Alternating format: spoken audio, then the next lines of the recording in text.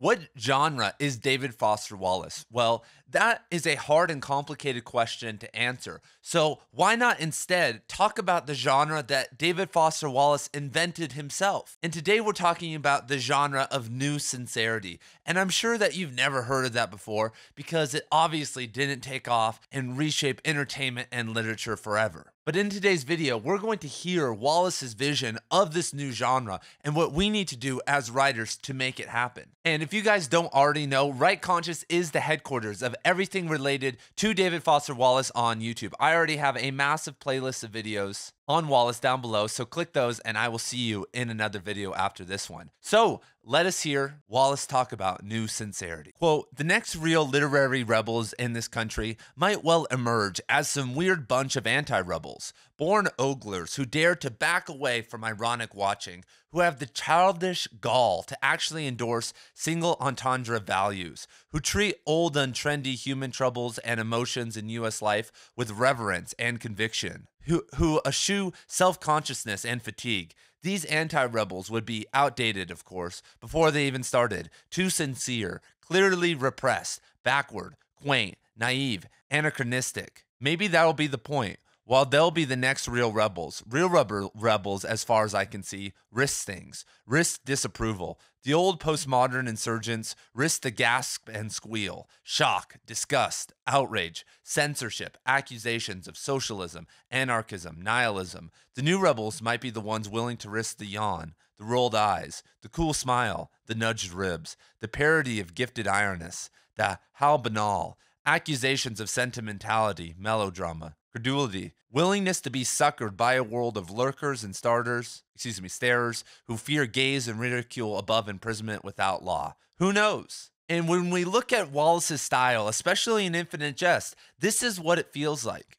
And in a blog post in 2012, Michael Motes explores this idea further. Quote, "The theory is this: Infinite Jest is Wallace's attempt to both manifest and dramatize a revolutionary fiction style that he called for in his essay, Unibus Pluram, Television in U.S. Fiction. The style is one in which a new sincerity will overturn the ironic detachment that hollowed out contemporary fiction towards the end of the 20th century. Wallace was trying to write an antidote to the cynicism that had pervaded and saddened so much of American culture in his lifetime. He was trying to create an entertainment that would get us talking again." So why was Wallace calling for this new literary genre of new sincerity? Well, we have to go back to the cynicism of the postmodernists to find out. Because when you look at the postmodernist era, what they were pushing back against were absolutist truths. Because they were existing in a reality where there were so many scandals and revelations coming from those that they wanted differing voices and opinions to be able to comment on what was going on. Because back in the late 60s, there were the French student protests, there was the Vietnam War, there was Watergate, the end of the Cold War, the Iran-Contra affair, the list goes on. And with the public awakening of consciousness or de-evolution of consciousness through the use of psychedelics and, the whole free love movement, all these old truths, institutions, and ideals started to be questioned. And the way that postmodernists did this a lot of the time was through irony or through these cynical critiques of what was going on. But the problem with cynicism, the problem of fighting fire with fire, well, it's exactly that. Violence begets more violence. And it's actually a downward trend because if you guys have known any postmodernists, I was stuck at university for 8 years and I knew so many guys in the humanities who were the little sad boys. They were, they'd call everyone a fascist and they'd make sure the language was correct and never say or do anything wrong. And they had their Derrida, Foucault, and all those guys under their arm, and almost every single one of them was depressed or on antidepressants or had so many problems and so much trauma because living in that cynicism, being a deconstructionist who's always just projecting hate toward everything. Everything's wrong with society. It's capitalism and these people's fault and these people's fault, and it never ends. Eventually, you're going to start tearing yourself apart in that process. And we've obviously today had a postmodernist revival in the attitudes of a lot of people in this country. A lot of people are very cynical and bitter, and there's irony and a lot of name calling being thrown around. And what happened in the 60s, or kind of after the 60s, and what's happening now is that the backlash of that is kind of this neoconservative push to move us back to this perceived better past. That's what everyone's saying now. Everyone wants to remake the social fabric, and the calls that conservatives are making are just First of all, unrealistic and kind of silly because instead of going toward a better past, what new sincerity postulates is that we should get better at expression. We should get better at genuinely connecting so that we can create a new future because we're not ludtards. We're not going to go back to some primitivist society unless the whole grid gets taken out or something like that. But minus natural disaster or crazy war happening, we're going to continue moving forward into the future. And so, how do we handle that? How do we grapple with that? And when I look at the modern landscape of the publishing world today, it's somewhat it's somewhat split in terms of how people are approaching it. First of all, most of the works coming out today are absolute crap. And on one side, they are good in the sense that a big genre that's trying to be pushed over the last 10 years is these first-person POV kind of coming-of-age stories or narratives like from marginalized perspectives. And some of the time they can be super cringe, but sometimes they're actually really great stories and they can really help you to connect to the human experience. And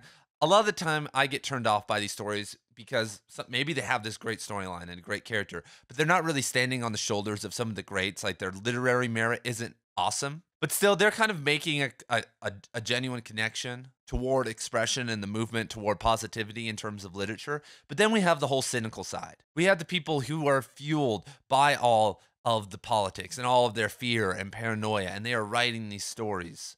They're kind of these parables of what's going on today, or examining institutions like marriage or some of these kind of fallible things like, in their opinion, gender and whatnot. And most of the time, these kind of narratives fall flat. Sometimes they don't. Sometimes you get someone who's very perceiving. A guy named Nathan Hill last year, 5 or 6 months ago, released a book called The Wellness, and it's a critique and kind of an examination of modern marriage, and he does a really good job. I mean, he goes as deep as a Wallace or, an author that you would really enjoy into the idea of the modern marriage. But for every single one of those books, there's a ton that absolutely fail a very similar project. And we're trying to silence these emotions. So Wallace says these people are going to treat untrendy human troubles and emotions with reverence and conviction because now we're just trying to numb and silence everything. In Alcoholics Anonymous, you're never really supposed to ask why. You're never really supposed to go into, my dad beat me up when I was 6 years old.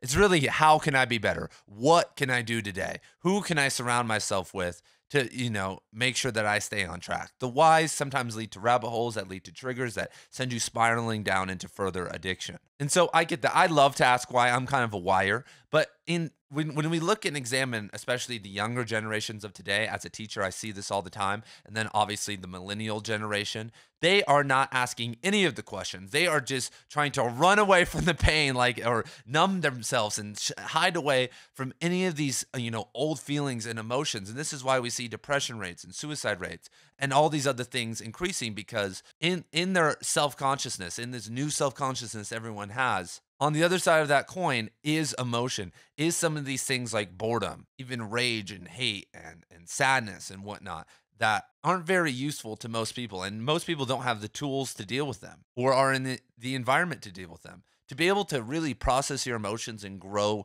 and heal trauma, you cannot be on your phone for a couple hours a day. You're going to have to be actively doing something. It's not some passive thing like, oh, it just takes time. That's one of the biggest lies ever. Like, over time, it feels less intense. It doesn't, like, if you, on day one of a breakup, you're all sad or whatever, and after 2 years, you're like, screw that lady. But if you were traumatized, if your ex was like saying, you're never going to do anything, Johnny, you're never going to make it as a writer, go get a job as a gas station attendant, go be an accountant right now, then even if you break up with them, that might affect you for years. I had this ex that I was with for a while, and she would tell me all those things. Ian, you're never going to do anything.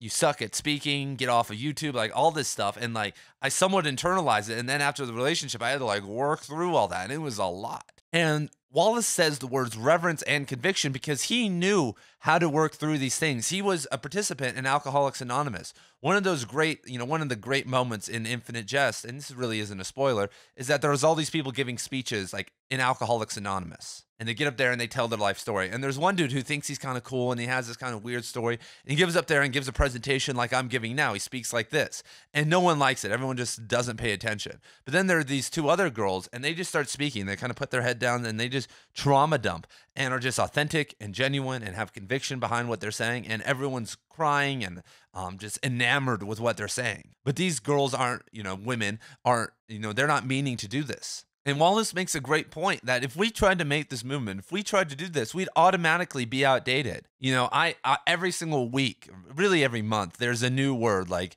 all my students right now are like, "You're glazing, bro." Like I haven't, like who knows what they're talking about. So this call for this slow lifestyle, for this slow productivity. I know Cal Newport just released a book called Slow Productivity. You know, calling that back into existence is going to be really hard because it's never going to catch on in the sense of trendiness and coolness. But if we kind of move into this proto-Luddite or this weird reality, it's shocking to people. I mean, as I'm sure you already know, if you are into reading and writing, people can't believe it. They're like, you sit around and read and write all day. You have all this knowledge. People feel uncomfortable when you like know more than them about things and always kind of have the answer to something and you're confident in your answer.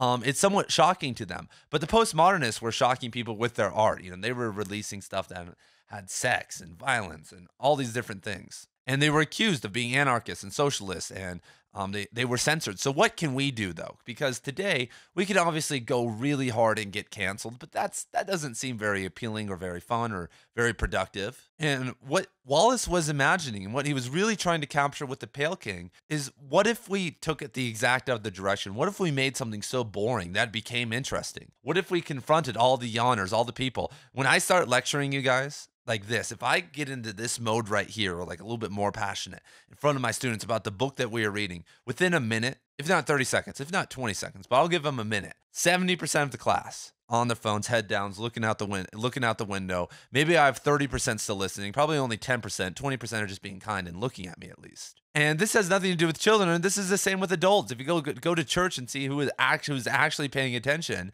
most of the time, not many people are. And because there's more adult children, more adults have never been raised, because raised is a verb. You have to get raised up into higher consciousness. Then we have this world of, of adolescents or children running around, and they are doing the rolled eyes. They got the lip injections and all this stuff. They're acting, like adolescents. And so then when you talk about something shocking, when you talking about something sentimental, they're going to put the irony eye on you. They're going to make fun of you. And as I talked about, that's why gatekeeping is important, that there are these transformational tools that are, exist in our reality. And most of the time, society eats them up, the system eats them up, turns them into simulacras. And then when you try to speak about them to the common everyday citizen, they have a whole list of rebuttals and jokes about that very thing, so they don't have to take it seriously, because the last thing they want to do is look in the mirror and have any growth themselves. And what's actually even crazier, so I'm always talking about growth, right? Growth.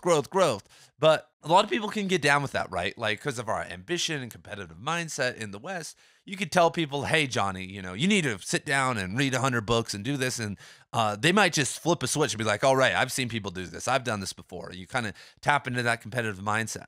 But when you tell people not to do anything, when you tell people just be bored, like give up, give up ambition. Let's just totally cut this wire. And without drugs, without being like super weird, that's harder than anything. And as I talked about in my Infinite Jest video and what it's about, the characters in the novel, through their addiction and their ambition, are really just trying to connect on this way. They're trying to move into this new sincerity. And because we've been so conditioned to stories, like sometimes, I'm sure you guys do this, sometimes if you go see a super generic movie, you kind of know what's going to happen. You know kind of the rise and falls, and there may be a plot twist. You can kind of feel what's happening. But when you read Infinite Jest, especially for the first time, it's broken up in terms of into a nonlinear timeline. And so as you're reading it, it's forcing you to engage. It's forcing you to kind of get out of this typical frame of mind and meaningfully connect with the novel. You're going to have to actually read Infinite Jest if you want to get it. You're going to have to try and pay attention and figure some things out on your own, or even use an online guide or whatever. But at the end of the day,